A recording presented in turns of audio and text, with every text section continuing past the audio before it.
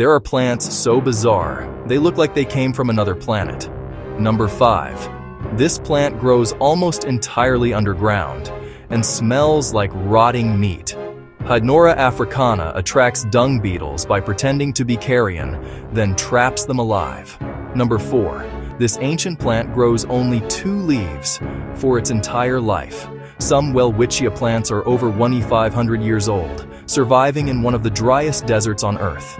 Number 3. These berries look like tiny staring eyeballs, and they're just as deadly. Doll's eye contains toxins that can stop the human heart within minutes. Number 2. With petals nearly 1 meter wide, Rafflesia is the world's largest flower. It has no leaves, no stem, and smells exactly like a dead animal. Number 1. These plants disguise themselves as pebbles to avoid being eaten. They blend so perfectly with their environment. Many people don't realize they're alive until they bloom. Nature is weirder than we think. Want more mind-bending facts? Subscribe for the next video.